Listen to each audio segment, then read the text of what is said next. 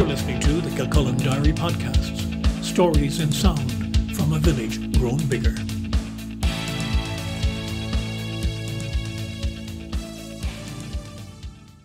Hello, I'm Brian Byrne, and this is Kilcullen Diary. Mythology is a wonderful thing. It allows us to imagine stuff and tell it as stories. That they might be far-fetched isn't an issue. It's the tiny seed of fact which turns into magic that can make a child's eyes light up in wonder. And if we're fortunate, as adults, we never lose that childish sense of awe. And so to the Giant's Causeway in County Antrim. A geological fact that triggered the tale of two giants, Finn McCool and a rival across the sea in Scotland, Benandonner. As the story goes, Finn built a causeway of giant stepping stones across the sea so that they could do battle. But when Finn saw the size of Benandonner walking towards him, he fled back home and disguised himself as an infant in a crib. When Benandonner saw the size of the infant, he thought the father must be enormous and fled back home to Scotland, breaking up Finn's causeway as he went.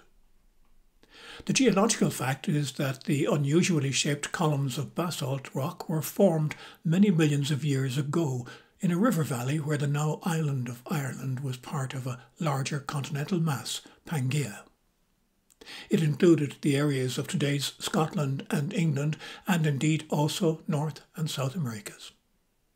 When eventually the shifting tectonic plates split chunks of Pangaea, and the sea at a later point turned Ireland into an island, the two ends of the basalt formations were left as the visible portions, in Antrim and across the sea in Scotland in what's known as Fingal's Cave. It is so unusual that this part of the North Antrim coast is designated as a UNESCO World Heritage Site. Long before that, of course, local people knew it through their folklore as the Giant's Causeway. Many are the stories and poems that have come down through the centuries about its own mythology. Outsiders began coming in the early 18th century, and when drawings and engravings of the unusual formations were circulated, it was the beginning of what is today's big tourism activity there. Until the British National Trust bought the land and the formation in 1961, the causeway was subject to pretty rampant exploitation and appropriation of souvenirs of chunks of the basalt columns.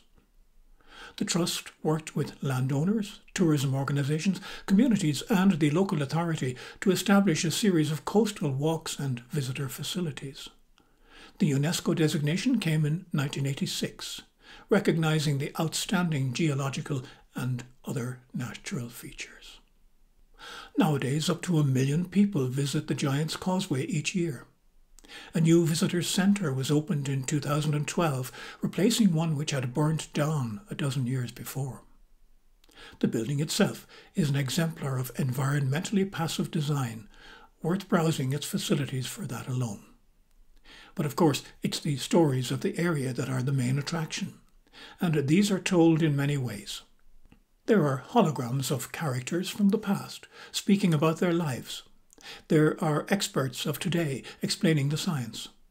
There are showings of the broad picture of the coast's wild nature and exhibits relating to the flora, fauna and the geological wonders of the area. From there, a choice of walks and a bus service to the key places allow individual exploration of the formations and the coastline's bays. It can be a self-guided experience with hand-carried audio, but there are also guides taking tours, explaining the myths, the spaces, and the fancied elements in the formations such as the giant's boot, the wishing chair, the giant's granny, and the organ, each a story in its own right. Each a trigger of the imagination, enhancing a minute, or an hour, or a day of our life. That's the magic of mythology. I'm Brian Byrne. This is Kilcullen Diary. Thanks for coming along.